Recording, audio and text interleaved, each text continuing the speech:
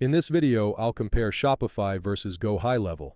I'll compare them in terms of features, pricing, customer reviews, and I'll give you my opinion. So by the end of this video, you'll have a better understanding of which one is better for you. Down in the description, you'll find links that you can use to get started with both of these tools completely for free. So first, it's important to go over what these tools do exactly and who they're for.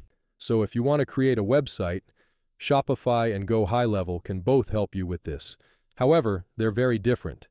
So in this video, I'll tell you their key differences and tell you which one I think is better for who. Now let's compare their key features. Shopify is a well-known website builder specifically for e-commerce to sell physical products.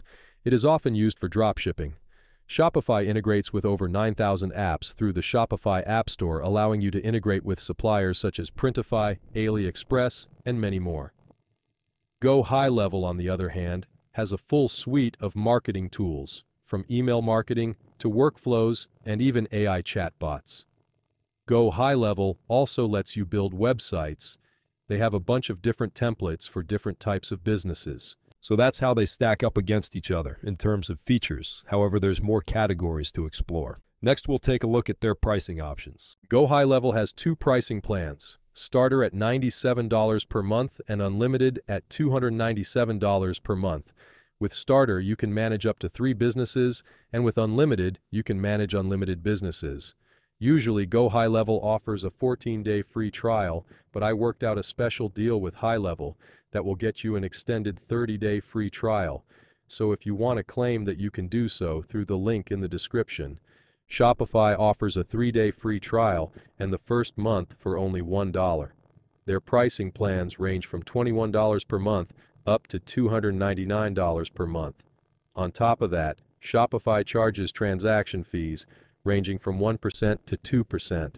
If you want to claim the Shopify 3-day free trial and first month for $1, you can use the link down in the description to get started. Now, one category that I like to take a look at when making a decision like this is the customer reviews. Because what better way is there to find out which product is better than to look at the opinions of hundreds of experienced users? So let's take a look at what their users think. On Capterra, Shopify scores 4.5 stars out of 5 with over 6,300 reviews.